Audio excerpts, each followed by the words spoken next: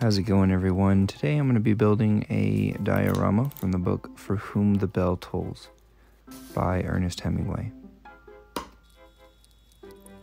In this story there is a bridge, which is kind of the focal point of the action. Caught my attention the first time I read it, so I decided to build it.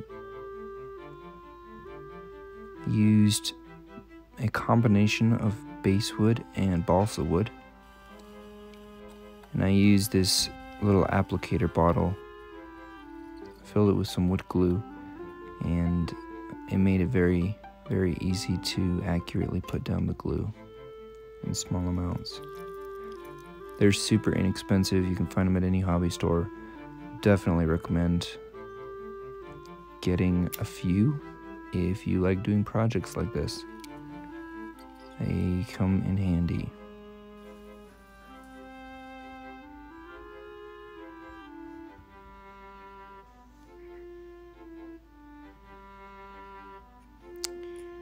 Built the base out of insulation foam, just the pink stuff with the pink panther on it. You can get it any hardware store. I wanted to have a stone structure on either end of the bridge. I did find a photo reference online from a movie that was made of this story a long time ago. I've never seen the movie, but the frame, the still frame of one of the shots is what I used for reference for this bridge.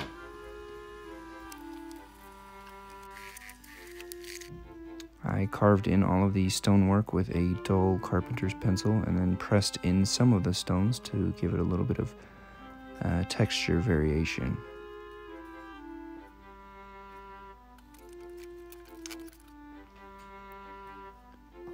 If you're not familiar with the story of For Whom the Bell Tolls, it follows an American partisan who is fighting for the Republic during the Spanish Civil War.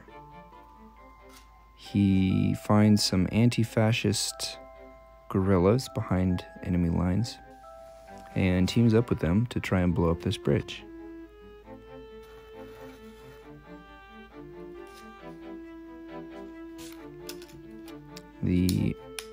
From what I found on the internet, it doesn't look like the Spanish made their own military vehicles at the time. It looked like they used Russian military vehicles left over from World War I.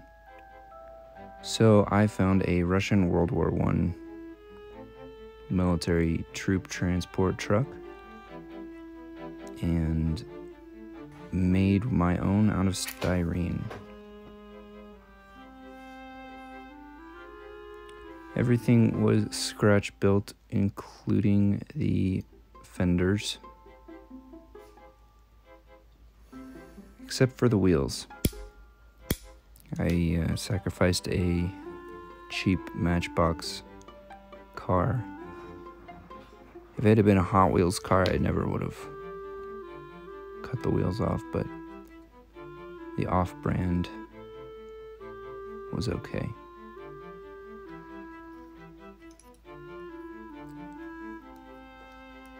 So this bridge is blown up in the story. Sorry if that spoiled it for you. Most people should have read this already, though.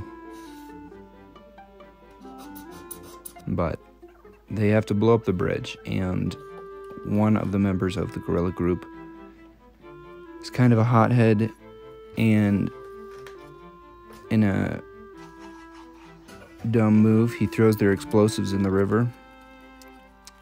So they have to use grenades to blow up the bridge, which means they have to be super close. It ends up killing one of them when the explosion goes off. But Yeah, they do actually blow up the bridge. I am not super happy with how the explosion effect turned out. I wanted to do the LEDs inside of a cotton ball. And I just think it's not super convincing. It was good. It was a good learning experience, but I wish it had turned out a little better. I don't know if it was that the LEDs weren't bright enough or that the cotton wasn't painted correctly. But I think it kind of takes away from the overall look of the diorama. But that's okay. It's a good learning experience.